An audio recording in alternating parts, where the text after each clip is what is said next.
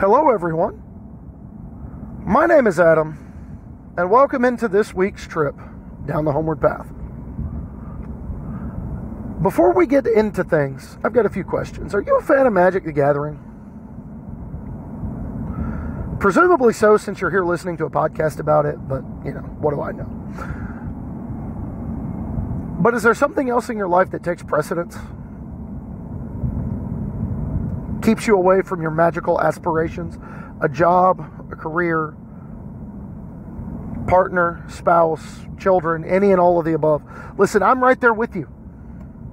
I have a wonderful wife, 3 children, full-time job, and a lot of extracurricular commitments that make it really difficult to devote the amount of time, finance, and energy that high-level competitive Magic normally takes. But in spite of that, are you, like me, relentlessly seeking improvement every time you get a chance to play? If that sounds like something you're interested in, then I suggest you hop in and buckle up. Now let's go for a ride. But it's a good time to remind you that we are brought to you by the following sponsors. PureMTGO.com is one of the largest depositories of Magic content on the web. They've got a little bit of something for absolutely everyone. And I do mean everyone. So head over there, check out their collection of stuff. While you're at it, I understand that the arena grind can feel like a bit of a slog, especially if, like me, you're traditionally at least a free-to-play player. But thanks to our sponsor at Grey Viking Games, you don't have to wander the wilderness in search of your glory on your own. You can head over there and find access to pre-release codes, single pack codes, cosmetics, promo packs, card sleeves, any and all of the above. So go and find your glory at GreyVikingGames.com. And if you want to support this show in a much more direct fashion, don't forget to head over to patreon.com/HomewardPathMTG. This show is always going to be free, but if you like what we're doing enough to help us keep doing it, go over, become a patron, and take advantage of your rewards. And if you've got questions, comments, or concerns about the show, or you just want to talk, you can find me on Twitter. I'm at HomewardPathMTG. You can find me on Facebook. My name is Adam Spain, like the country. Yes, I got picked on about that for most of my life. And you can join the conversation in the Facebook group, the Homeward Pathfinders. So, head over, check all that stuff out while you continue to listen on the Homeward Path. Different car, hopefully same great content. How's it going, everybody? Hope it's been a good week off for you. For those of you who didn't catch the announcement last week or fast forwarded through it, because it usually takes me a minute to get started, remember, July 31st, 11 a.m., the Scottish Inn in Jackson, Tennessee, we are having a modern benefit tournament to help cover the medical bills for my daughter that her insurance refused to cover. Again, masks will be required, and if you're not interested in playing the main event, based on reception so far, I'm not expecting a massive amount of people to show up, so if you want to show up and play some Commander, be my guest. I'm going to be right there with you. So, remember, July 31st, 11 a.m., Scottish Inn, Jackson, Tennessee. Hopefully I can see you there.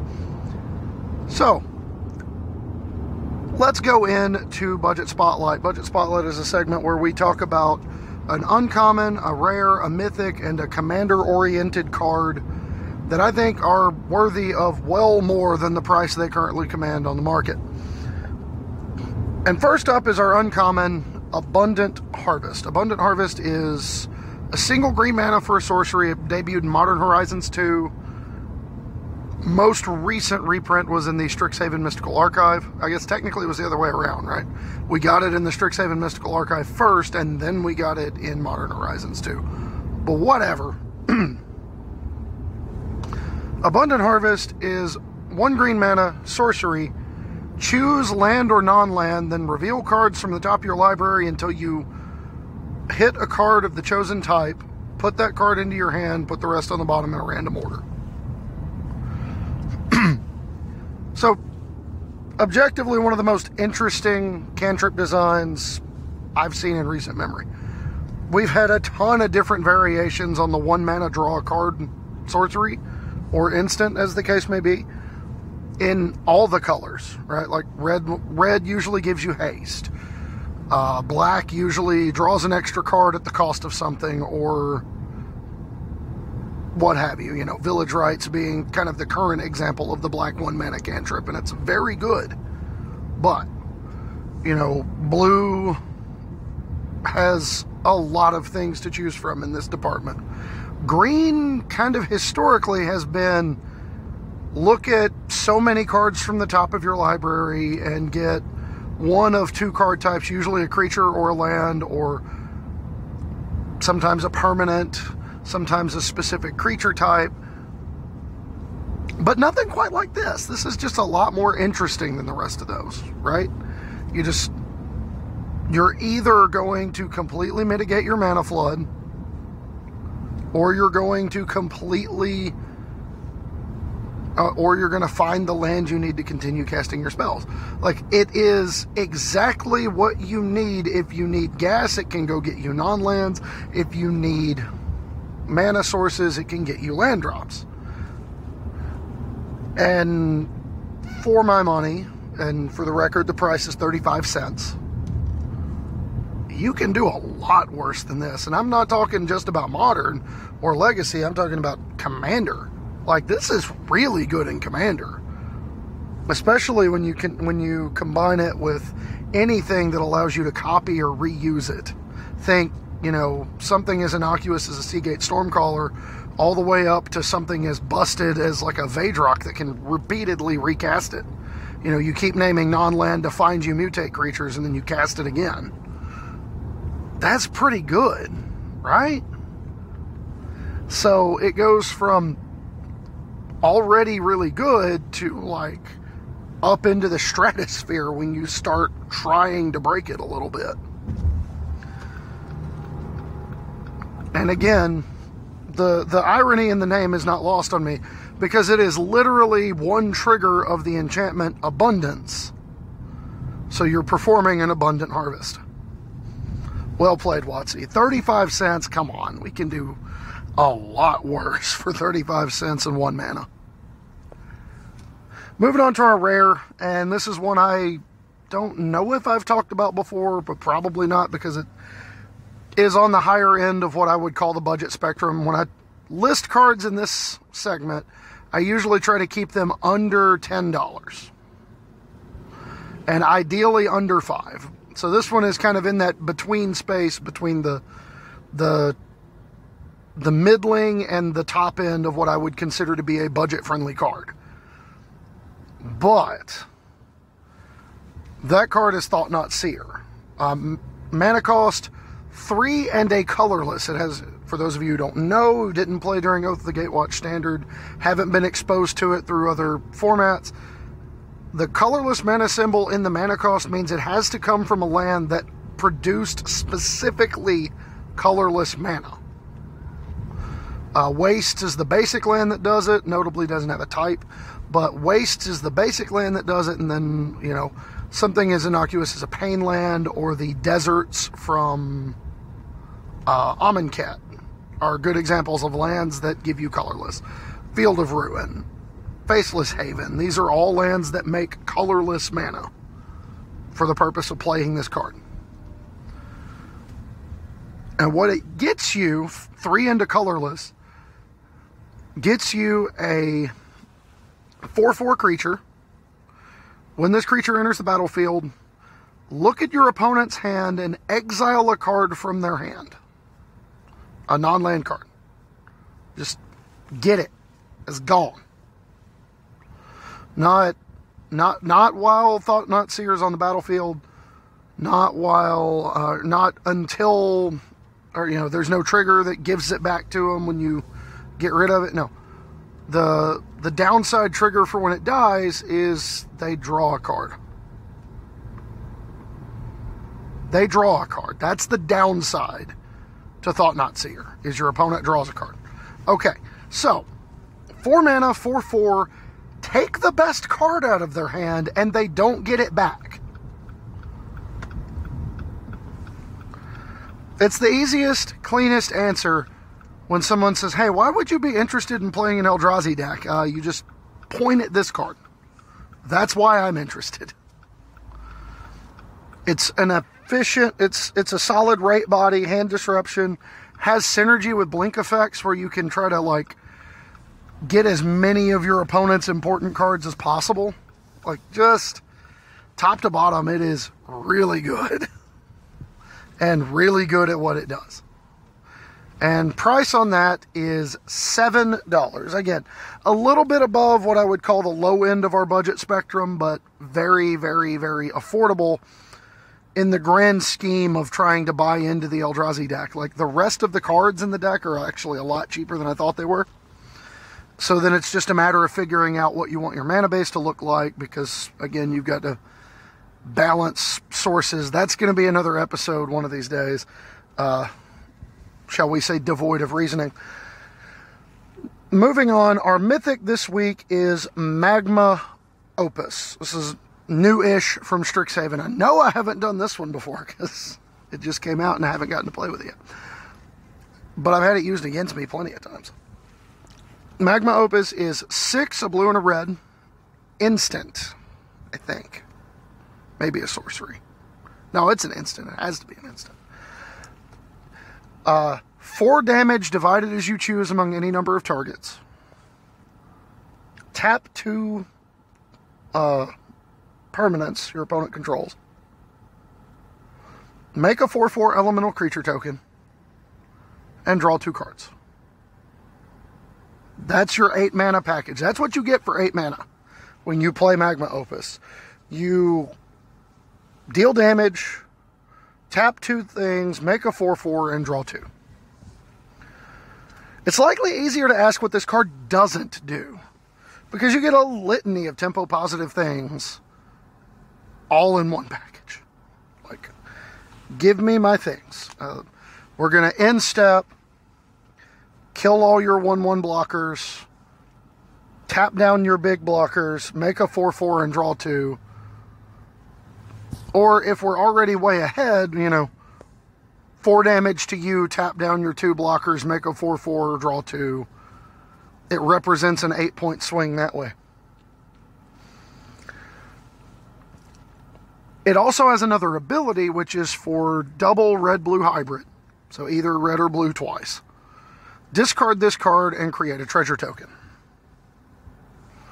The discard enables a bunch of synergy, from adding artifacts to the board for things that care about you controlling artifacts, or just being an artifact to pick up a pair of scissors. Casting your spells faster, which is something you're much more interested in Standard than you are in other formats, but Magma Opus in the context of the Is It Dragons deck allows you to cast Galazeth Prismari on turn 3, which then helps you cast Goldspan Dragon on turn 4, which then lets you cast the new dragon from from Adventures in the Forgotten Realms, whose name I can't remember, but it's the 6/6 flying haste dragon that's really, really good. And I love it, and it can't be countered, and you just, like, curving out like that just feels obnoxious, right? 3/4 on turn 3, 4/4 haste attack you for 7 on turn 4, 6/6 haste attack you for 13 on turn 5. That's lethal. That's just casually turn 5ing your opponent in Standard in a deck full of expensive cards. So, casting your spells faster. It's also a good card to have in the graveyard for things like Torrential Gearhulk in older formats, be it Historic, Pioneer, Commander, or Torrent Sculptor in Standard, where I have been on the receiving end of a beatdown from this, where they discard cycle the Magma Opus, play Torrent Sculptor on turn 3 because you got a treasure. Torrent Sculptor exiles Magma Opus and puts 4+1/+1 counters on itself. So it's a 4-mana creature, so it doesn't die to an unkicked Bloodchief's Thirst or an Eliminate. It has Ward, so anything that could reasonably kill it on turn 3 can't. And it's bigger than anything else your opponent can play at the same point in the mana curve. So it's just really, really good. And then last but not least, the weirdest synergy it's got is the ability to put a token on the field, a treasure on the field, specifically an artifact treasure on the field, for Indomitable Creativity in Historic and Pioneer. For those of you who don't know what the combo is, Sage of Fables and Locust God allows you to essentially draw your deck, make a bunch of 1/1s with haste, and kill your opponent. If you Indomitable Creativity for X = 2, you destroy 2 creatures or artifacts, and the only 2 creatures in your deck are Locust God and Sage of Fables. Got them. And then last but not least, Magma Opus price tag. This is the part that got me. All these things it does, right? $2.50 for a mythic instant with all of those applications. I'm just, Magma Opus indeed. Moving on, our last card is Mazemind Tome. 2 generic, buys you an artifact. And, 2 generic mana, buys you an artifact that sits on the table. You can tap it, put a page counter on it, and scry 1, or you can pay 2 mana, tap it, put a page counter on it, and draw a card. And then if you've got 4 page counters on it, it exiles itself and you gain 4 life. So until the printing of Esper Sentinel in Modern Horizons 2, this was sadly the best white card draw spell in ADH. Like, I know Land Tax exists, and Rescos Explorer exists, and Mangara exists, but this was the one. This was the best one. Because it is splashable. You can play it in any color. And it draws up to 4 cards. If it just sits there on the table and does nothing else, it draws 4 cards. But in all seriousness, it's a splashable card draw spell. And if you've got any amount of the ability to sacrifice it and recur it before you put the 4th page counter on, whether it be, something as embarrassing as like a Claws of Jix to sacrifice it to gain a life and then get it back with something else later, or, going into where I'm probably going to play it, which is in Glissa the Traitor, where I can sacrifice it to really anything that eats an artifact. Defiant Salvager comes to mind. You can eat it,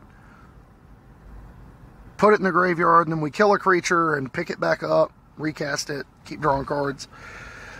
It really can help power a myriad of weird archetypes.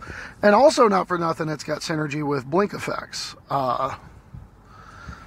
Brago King Eternal loves this card, right? Because you activate it, draw a card, attack, blink it, it comes back untapped with no page counters. Activate it again, draw a card. You just do that every turn. 2 mana, 4 mana a turn, draws 2 cards every single turn. It's a better rate Jayemdae Tome. So, Mazemind Tome's price is $3. We can do a lot worse than that, folks. Moving on to segment number 2, Brew of the Week, and I am being very, very, very, very lax with the use of the term brew here, because we're talking about the best deck in Standard today. I'm not going to mess around with it today. All right. Before we go any further into this topic, please note that from here on out, when I refer to a Standard deck as something that is budget, I am specifically talking about arena budget, i.e. fewer rare or mythic wildcards than I ever would have expected, and or cards that I've had from getting into select staples over the last couple of years. So,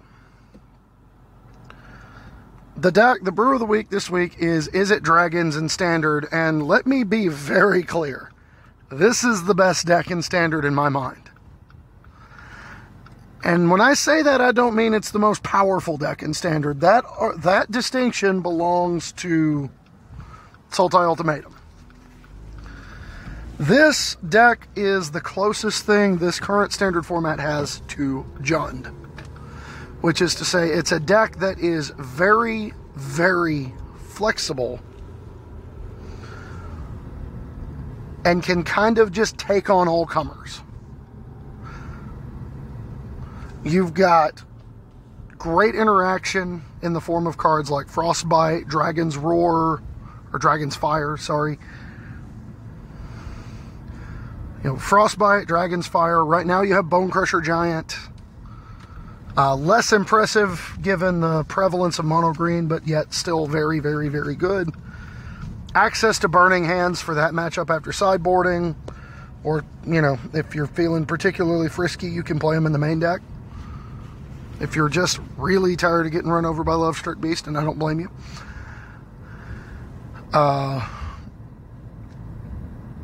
You've got access to counter spells like Saw It Coming, Essence Scatter, Mystical Dispute.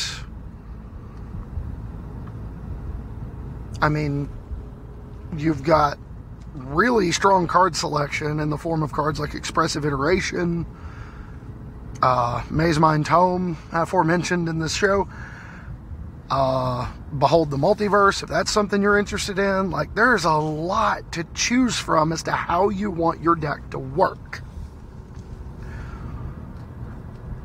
And then you've got premier threats. Right now, Bonecrusher Giant is still a very good game-ending threat as a 3-mana 4/3 that punishes your opponent for targeting it. You've got... Sorry if you hear background noise. My youngest child is in the car with me today. I didn't get to record before going out, so we are recording... I didn't get to record before I came home Thursday, so we were recording Friday afternoon as we're doing errands to catch up through the week. So bear with me if you hear baby talk in the background. He's 2, and I can't... Anybody who's got a 2-year-old, you know he's not going to be quiet. So, with that in mind, your threats in this deck are ridiculous.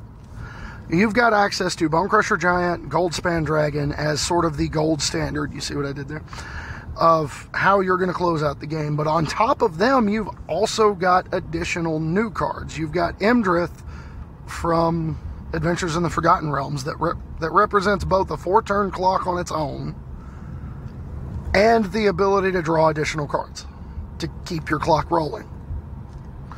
You've got access to Galazeth Prismari if that's something you're interested in.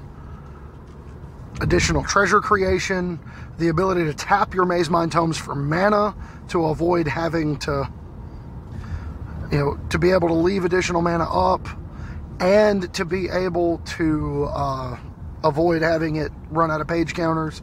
You can still let it sit there on the battlefield and get used for something.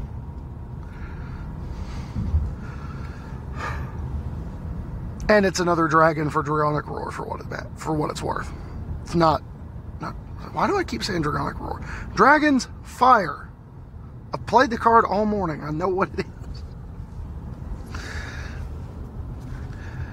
There's also a lot of variation between lists, and that's what really gets me excited about this deck, is because there's not one set list that's correct. Because what your list looks like depends very, very, very heavily on what you want to beat. And that's kind of the first thing to answer when we go away from the core concept and into customization is, what do you want to beat? Because your top end, like how you win the game, is pretty clearly defined. You want to play dragons, you want to attack with them, you want them to generate value, and you want to bury your opponent relatively quickly in the mid game. You know, you want the game to last about 5-6 turns so you can get set up, and then you want it to last about 3 or 4 more.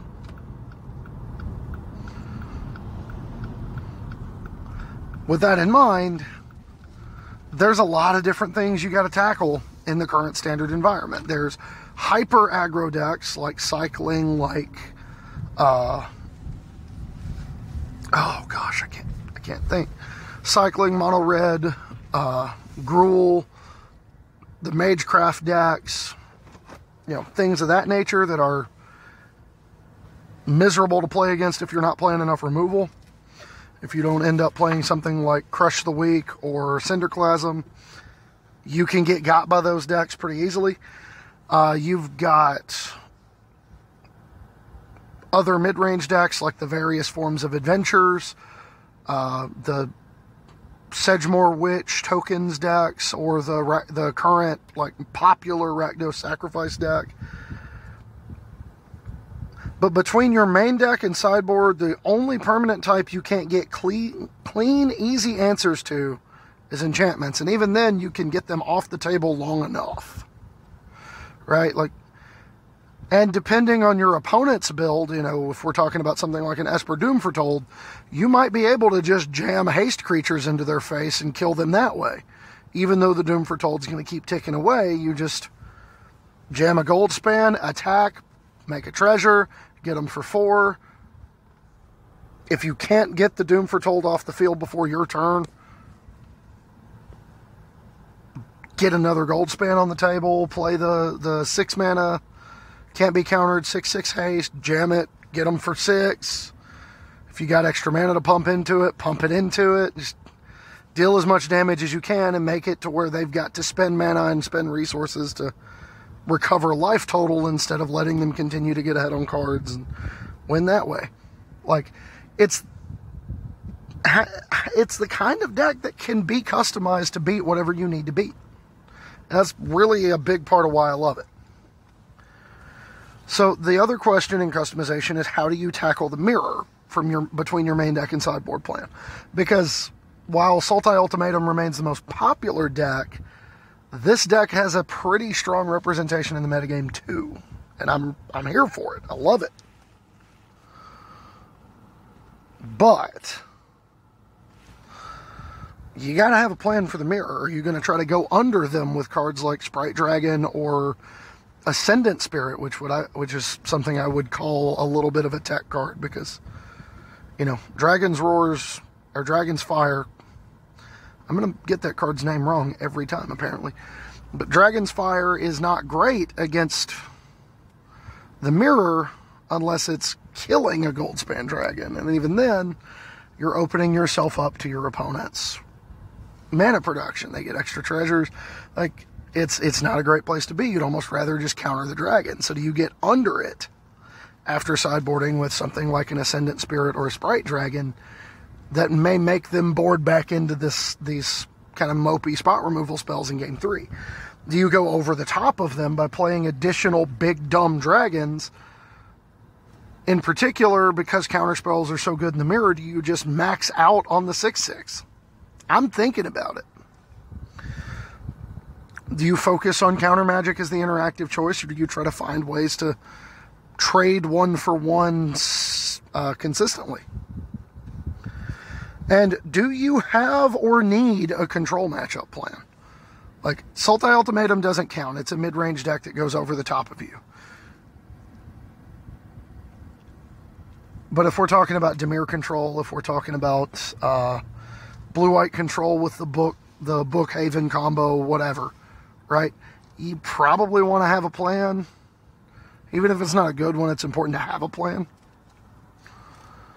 Whether that plan is similar to what we're talking about to win the mirror by, you know, making them board out a lot of their spot removal and relying on board wipes, and then you just jam a small creature that grows.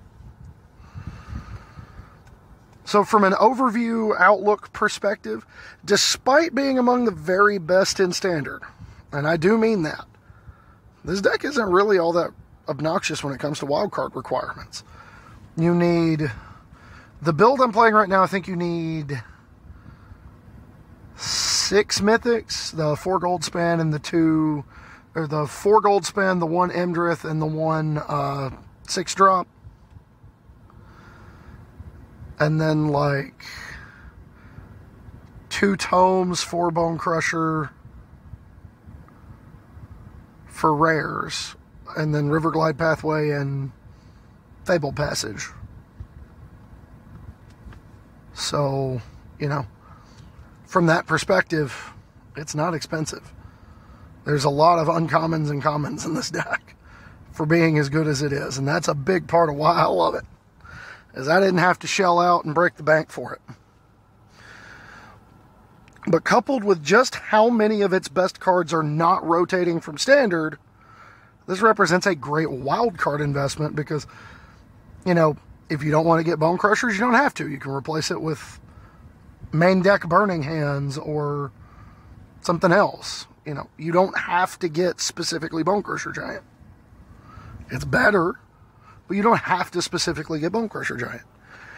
But, you know, your Goldspan Dragons are going to be around for another year in Standard. They may or may not get banned depending on how good they are. They're really, really good. So they're a card you want to have anyway. You know, you definitely want to get your lands, your pathways, and your Fable Passages, because those are things we want to have around after for Eternal Flight anyway. And then, you know, the new Big Dumb Dragons. They're brand new. We got them for another year. So, from the standpoint of getting bang for your buck, I have not found a better deck. It's definitely one that I look forward to playing for a long time and trying to kind of master the nuances of. Take advantage of an experience gap in head-to-head matchups. And then, you know, from an overview outlook perspective on like whether or not you want to get into this, the deck's greatest strength is its flexibility. Yes, it's got some power to it. Goldspan Dragon is a very powerful Magic card. Expressive Iteration is a very powerful Magic card. But at its core, your game plan is flexibility. You want to kind of gradually wear your opponent down and limit the number of things they can get to that will kill you, and then have answers to those. So the deck's greatest strength is its adaptability, is its flexibility, and we do well to remember that going forward. So moving on from the other 2 segments into our main topic of the week, the question was broached on Twitter, and it became a sort of a trend that everybody was answering, was name 5 decks that defined you as a player, as opposed to the other one that I've answered in the past directly on Twitter as 5 decks that defined you as a deck builder, or the one that I did on here, which was 5 players who influenced me as a deck builder. This time, I want to do 5 decks that define me as a player. Now, why did I decide to do this as an episode instead of just responding on Twitter? The short answer is Twitter only gives me so many characters, and I didn't want to do a note and then post it because typing is aggravating. And I thought it would be a good exercise to talk about like what these decks did both in a vacuum and in the context of their formats versus what we can learn from them even today. Because I'm a firm believer in the value of learning from history. So, with that in mind, let's dive in to deck number 1. Deck number 1 was my first competitive deck, Heartbeat Harvest. And I talked at length about how good this deck was before. But to recap what it did,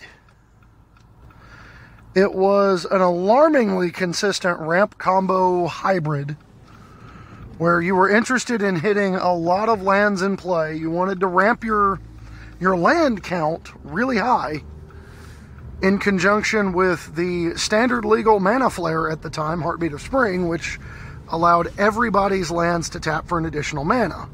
Well, then with multiple heartbeats, you would get multiple additional mana, and things would go sideways for the opponent very, very quickly. In the case of this deck, you were interested in using that mana in conjunction with Early Harvest to sort of function as a high tide turnabout.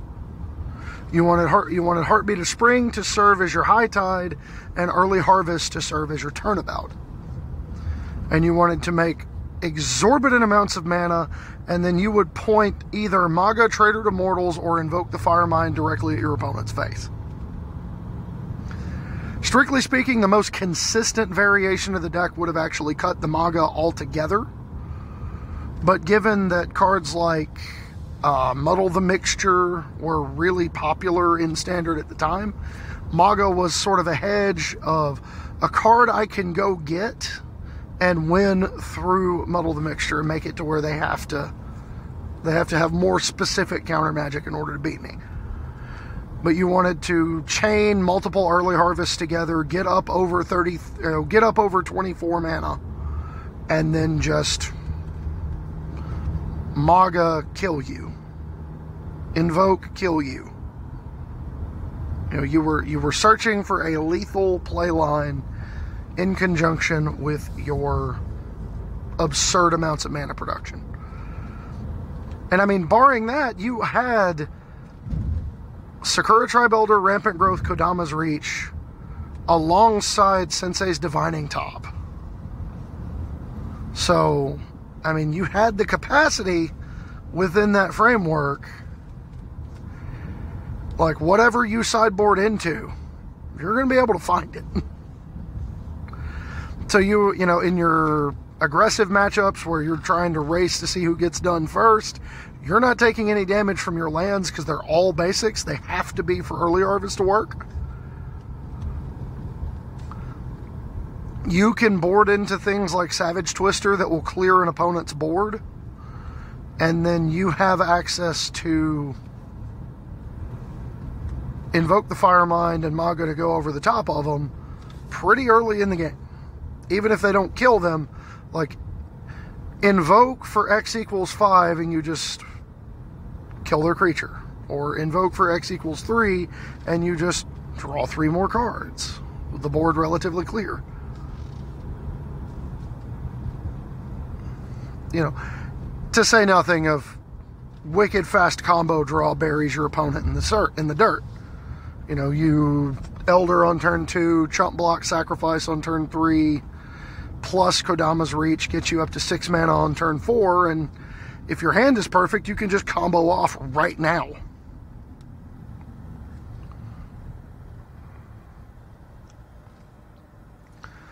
And then of note, you also had access to transmute cards. You were playing Muddle the Mixture yourself.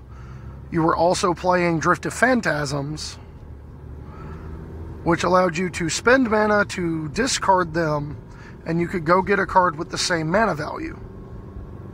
Well, 9 times out of 10, what you would be doing is you'd be either transmuting Drift of Phantasms to go get Invoke, Early Harvest, or Maga directly, or you would be transmuting Muddle the Mixture to go get Weird Harvest, which would go get you multiple Drift of Phantasms, which would then be able to transmute into Early Harvest, Maga, or Invoke directly. But having access to the combination of transmute cards, Divining Top, and Land Ramp is what made this deck so special to me, because you could find whatever you needed. Like, I can't overstate that. We talk about how busted Sensei's Divining Top is with fetch lands in Legacy, or was in Legacy. How busted it still is with fetch lands in Commander. And we had it in Standard in a deck that wanted to play 12 Rampant Growths. Or at least 10. You maxed out on Elder and Reach, and then you probably played like 2 regular Rampant Growths. But I digress.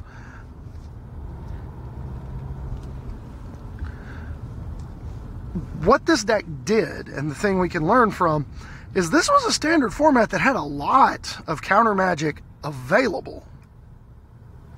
Like Mana Leak, Remand, were both in Standard at the time.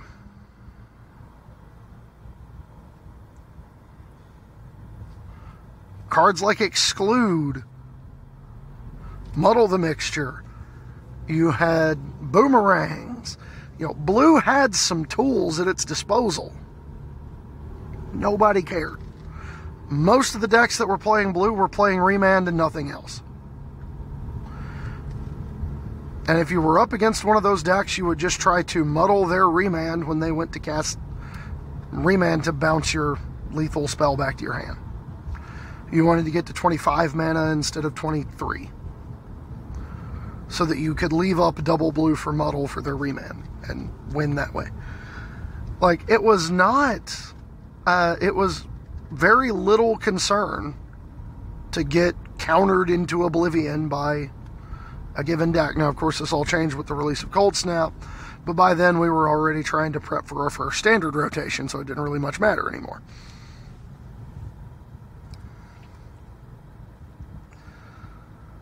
So, what we learned from this is this deck preyed really heavily on a Standard format that really wasn't interested in interacting with spells on the stack. They wanted to mess with your hand, and they wanted to keep control of the board, but neither of those things were particularly viable against this deck, because so many cards represented the ability to get to other cards, and so much of what you did just happened on the stack, or killed your opponent when it entered the battlefield.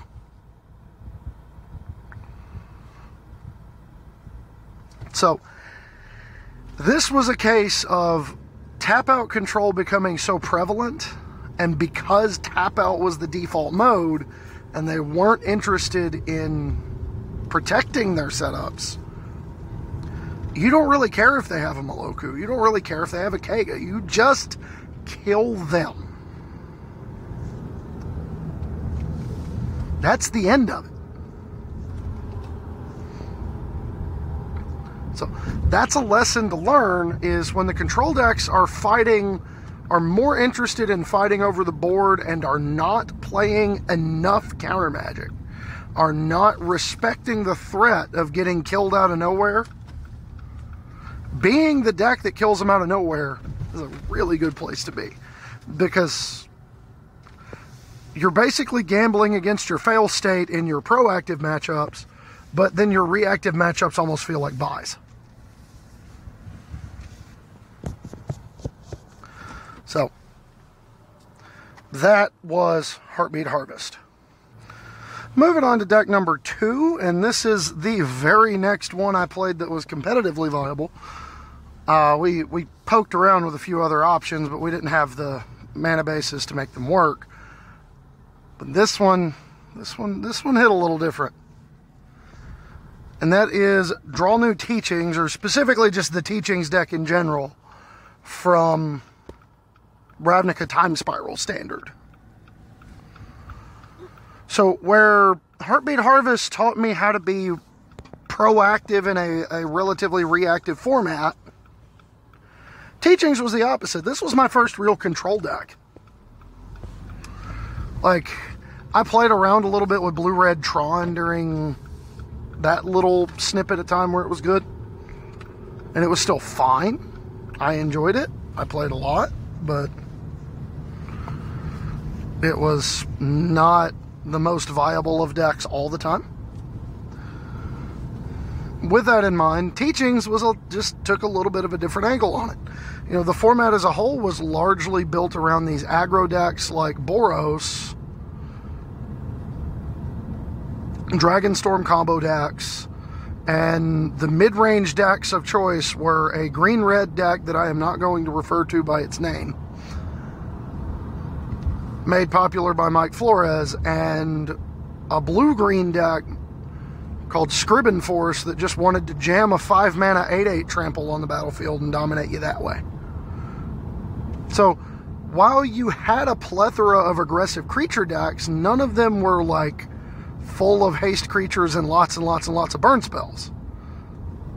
Most of them just wanted to play creatures to the board. They had some burn spells to supplement where they could. which is a great place to be if you are interested in playing 16 counterspells. When the proactive decks are slow, and I don't mean slow in the sense that they couldn't kill you on turn 5 if you didn't interrupt them. What I mean is slow in the sense that they couldn't kill you on turn 5 through multiple removal spells, the way some of the ones we've dealt with since could. So in the context of the format, it was fine to be a reactive deck full of counterspells. It wasn't scary.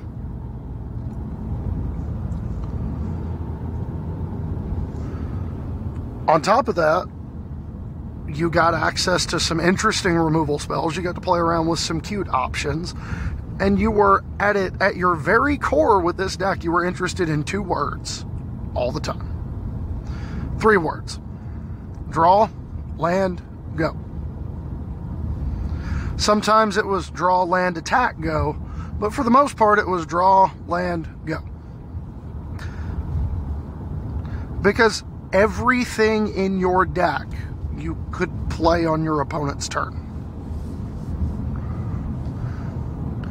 But unlike the flash decks of the past couple of years, when we had Nightpack Ambusher in Standard, this deck was much more interested in a slow, grindy game than it was trying to sneak a big dumb threat in under counter magic and kill your opponent quickly.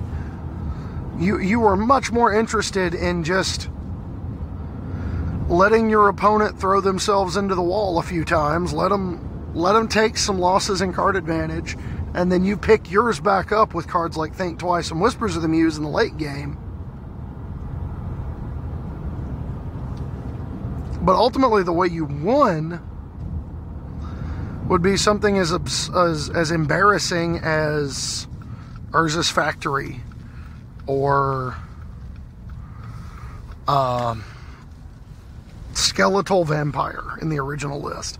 It eventually grew to become a Vesuvian Shapeshifter Brine Elemental combo that would allow you to keep your opponent's mana tapped while you attack them for 10 a turn.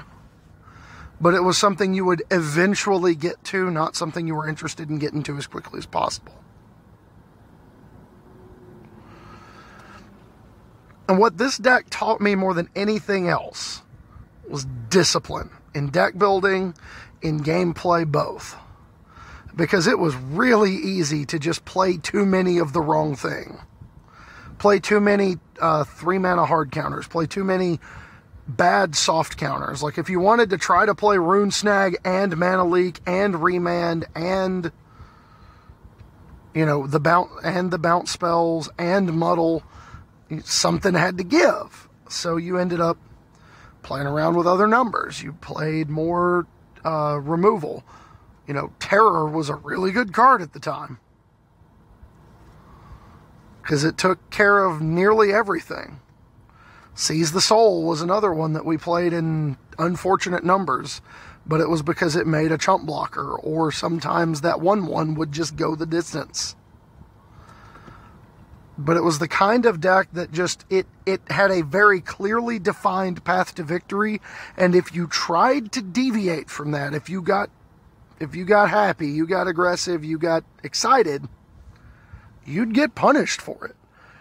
So it taught me, above all else, remain disciplined, stick to the plan. So moving from a deck that was absolutely, completely and utterly stuck in its ways about trying to prolong the game as long as possible, we go to the deck that came to define a color combination, so much so that when you say the word Jund, everybody knows what your deck is about. This being the original Jund Cascade deck in Standard from Alara Zendikar. And let's be real, this deck was really good. It was really good. It was the first deck to bear the name, simply referred to by and large as Jund. It remains the template for a deck where a color combo explains exactly what you're all about. Jund was a deck that was built around aggressively trading resources 1-for-1 with your opponent until your opponent ran out of gas, while you found ways to get enough 2-for-1s to stay ahead. The poster child for the deck was Bloodbraid Elf, which was a walking 2-for-1 and enabled a lot of your aggressive draws in reactive matchups where opponents were just kind of staying back a little bit too much. The curve of Putrid Leech into Sprouting Thrinax into Bloodbraid Elf into Blightning was backbreaking for a lot of players, wherein you would be able to threaten to just brain them. You know, turn 2 Leech, get in for 4 by paying the 2 life. Turn 3 Thrinax, with the Thrinax on turn 3. Turn 4 Bloodbraid into Blightning. Dome you for 3, rip 2 cards out of your hand, attack with everybody, so I'm attacking for 10 after getting in for 4, and dealing 3 more. In a format with fetch lands involved. Suffice it to say, it was more than a little bit possible. You'd just get there. You know, any burn spell off the top of the deck, because again, Lightning Bolt was legal in Standard. A second copy of Blightning could get there, or Siege Gang Commander plus the ability to shoot with tokens, whatever, right? You were much more interested in games that ended in the turn 6 to 8 range, wherein you could just get a Broodmate Dragon after you've softened him up a little bit, and Broodmate would dome them for 8 twice, and that'd be the end of the game. But at its core, you were a deck that was interested in mana-efficient 1-for-1 trades and taking advantage of little packets of 2-for-1 card advantage. Does that sound familiar? It sounds an awful lot like what the Is It Dragons deck is doing in Standard. But this deck did it first, and this deck did it the best. You had an abundance of efficient removal, things like Lightning Bolt, things like Terminate, and then you had versatile removal in the form of Maelstrom Pulse that would be able to take out any non-land permanent, as well as a swath of tokens. And then you had Blightning as a Mind Rot that just also happened to shorten the game. And what this deck taught me more than anything else, it was the first best deck I ever played. I tried so hard for so long to be different, to be unique, to be innovative. This was the first time I just said the heck with it. I had all the cards. Instead of trying to be cute, we'll just play the best deck I can possibly build, and we'll go from there. There's no reason to make it harder than it has to be, especially if you don't have to go out of your way to get into it. And that was a lesson I kept with me for a while. As I put in the notes, I said it showed me it's okay to play the best deck and ignore the names you're called from doing so. I can't tell you how many times I sat down to play that deck while it was legal. Played Savage Lands on turn 1, and my opponent looked at me and goes, "Oh, joined. It's joined." And I'm like, yeah, it is. But it's good. It's so good. Because after all, style points don't appear on your match slip. You don't get any Swiss standing points from having a cool deck.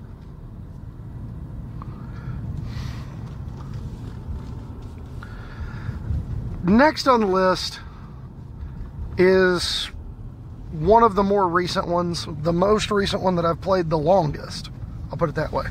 It's the deck I played the longest since I came back to Magic after my break, and that is Mono Blue Tempo. Mono Blue is the most textbook example of the whole being infinitely superior to the sum of its parts. This deck is one that proved to everyone, and I do mean everyone, that you don't have to shell out a fortune to play a good deck in Standard. Playing Standard regularly isn't about always just spending the most money. Because let me tell you, it was very satisfying when you smash in the face of the green, black, or Sultai mid-range players that had shelled out $40 a copy for their Hydroid Crisis, and you're playing a bunch of mopey $1 and $2 common and uncommons, and you give them the business for 3 games. It's fun. What the deck did is it was a kind of a mopey assortment of 1/1s for 1 that had evasion. Initially, it was Mistcloaked Herald and Slitherblade, while Amonkhet was still in Standard, coupled with, I guess Amonkhet, yeah, Amonkhet would have been in Standard with it, huh? But initially, you were just playing a bunch of unblockable creatures, and it never really caught on that you wanted to play those alongside counterspells. At the time, you were playing the unblockable creatures alongside a bunch of auras, like the cartouches that gave you value on entry, and then you just wanted to maximize the value of those. But it very quickly became clear that Curious Obsession was one of the best cards, the standout cards in that archetype. And I wanted to know more, so I just kind of leaned heavier into it. And the more I pushed on Curious Obsession, the more I liked where it was going, to the point that I became borderline obsessed with it very curiously. And then Amonkhet and Kaladesh rotated at Standard, and we got a nice reset on the format. And every time a format resets down to small card pools, mana curves go up, cards get more expensive, but we got some counterspells at the same time. Notably, we had gotten Wizard's Retort in Dominaria, and it was just not a card I considered. We already had Siren Storm Tamer, we already had Dive Down. These were, aside from Retort, these were all cards I was already playing in the Blue-White Auras deck.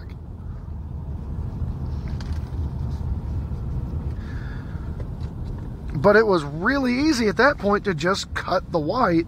And actually, for a while, I played it with a black splash to play Kitesail Freebooter, to snipe away board wipes, and just be another flying creature to wear Curious Obsession. And it was a deck that I played up until the mono blue version became more popular. I figured it, I found the list, started from a templated list, and then iterated on it several times until it ultimately just became an unplayable deck when Curious Obsession rotated. The way the deck worked is you just got threats on the board. Curious Obsession made them bigger and allowed you to stay ahead on card advantage, and you just used the cards in your hand to time walk your opponent. That's what you were here for. You were here to make sure your opponent did not get a meaningful turn once you had a board presence. That's not to say your opponent wouldn't do anything. Sometimes they play a big dumb creature, and you'd be fine with that because you'd have Merfolk Trickster to tap it down and get in again. Draw another card. Sometimes you'd be attacking. Or sometimes your opponent's attacking. You use Merfolk Trickster as a Doomblade. Make their creature lose flying. Block it. Kill it. But then Ravnica Allegiance came along and gave us Terramander, and that is when the deck went bananas. Because it finally had a threat that could get massive on its own in the mid to late game. Because you were using these counter spells and these bounce spells and these cantrips like Opt. I'd argue you only played Opt because of the synergy with words failing me. I would argue you only played Opt because of the synergy with Terramander. Because while it did help smooth your draws, I don't know how good it really was. Obsession was far and away the best card in the deck. It wasn't particularly close. But what this deck taught me, more than anything else, more than any other deck I've ever played, is that I can, on occasion, trust what I'm seeing in my own independent testing. I have, full disclosure here, for a long time, I have had a massive inferiority complex when it comes to how I think about Magic, or, you know, how I do in Magic, what I work on in Magic, compared to people who do it a lot more than me. People who have more time to devote to the game, more time to devote to testing, I tend to defer to other people a whole lot more than I just trust my gut, because I am operating under the assumption that I have incomplete information. But this was an example of a deck where I was on the right track. I just needed to keep going. Keep streamlining, you know. And for what it's worth, the blue-black version was still really fun, because Thief of Sanity instead of Tempest Gen made for some really interesting mid-range games. But that was the big takeaway from Mono Blue Tempo. And part of the reason I played it for so long is because, like, I was right about something, and I wanted to show people just how right I was. But it was just an absolute blast to play. I thoroughly enjoyed it, and it's something that I revisited several times, even since it rotated out of Standard. I played it in Pioneer tournaments locally. I've used the framework from it to work on current Standard decks to absolutely no success at all, but there's no reason not to, you know. Embercleave is a problem, but the rest of the format's okay. And then last but not least, deck number 5 is the one I've put the most amount of time into recently, and I mean very recently.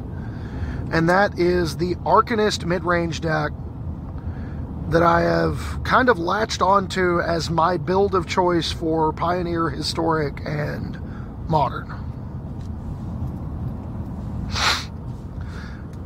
This is a deck that takes the lessons we learned from Jund as to, like, what made Jund good. You know, disruption, good 1-for-1 removal, and just leans all the way into it. It feels like an amalgam of Mono Blue plus Jund, because you combine stellar removal and disruption like you would have in Jund with little synergies and a pair of card advantage engines in the form of Kroxa or Dreadhorde Arcanist, that the more times you get to untap with them, the further behind your opponent gets until they die. This has actively, honestly, become my favorite deck to work on. Just, it like Jund, like Is It Dragons in Standard right now, it feels like the kind of deck that just kind of takes everything on. You're not absolutely outclassed in any matchup if you've brought the right 75.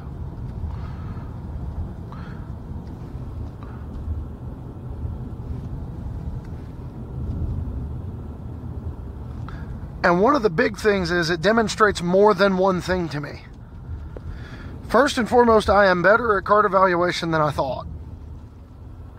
Because Dreadhorde Arcanist was one of the first cards I looked at from War of the Spark and said, oh my goodness, that thing's good.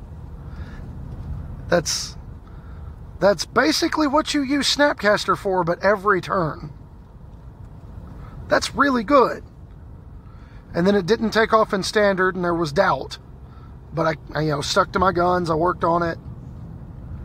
Ended up being pretty good. The Feather, the Heroic deck was pretty good before all was said and done. The ability to play Domri's Ambush with Dreadhorde Arcanist was really sweet. And then the penultimate build ended up being a red-black deck with Kroxa and Village Rites and Claim the Firstborn, and all of those things were in Standard together. And it ended up being an absolute blast to play.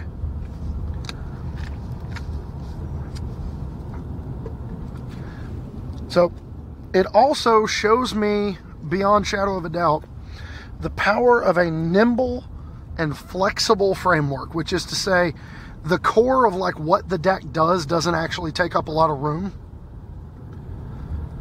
You know, if you want to, depending on whether you want to be proactive or reactive, you've got more slots you got to fill. But the core of the deck is basically just Dreadhorde, Arcanist, Kroxa, and a bunch of stuff. And if you want to be the more reactive version with more removal and more cantrips and more card advantage, you end up leaning into cards like Young Pyromancer, Luris's Companion, and Village Rites, Claim the Firstborns, just kind of trying to grind your opponent into the dust. But you can also take that same nimble framework, Arcanist, Kroxa, Disruption, and a little bit of removal, decent amount of burn spells, and you can play a proactive red-black blitz version in Modern with Kiln Fiend, Monastery Swiftspear, Soulscar Mage. And, you know, you Thoughtseize your opponent's removal spell out before combat, they are forced to take action now. And then you attack and you Thoughtseize again, and you keep ripping their hand apart. And every time you do, your Kiln Fiend gets bigger, and if you have the Temur Battle Rage, they die. There's been variations on the theme from other players better than me that I've really been interested in as well. Most notably John Ramos's Sedgemoor build for Historic that incorporates the Plumb the Forbidden engine from Standard, which I think is really cool. There's also the prospect that I never considered, which is playing Arcanist alongside not Domri's Ambush, but a Tarkus command as a way to get a powerful proactive draw out of your deck, wherein you declare attacks with, you know, a prowess creature and an Arcanist, and then you cast a Tarkus command pre-combat. Everybody gets +1/+1, deal 3 damage, declare attacks. You're attacking for 5. Cast a Tarkus command again for +1/+1 across the board and another 3 damage. So now you're attacking for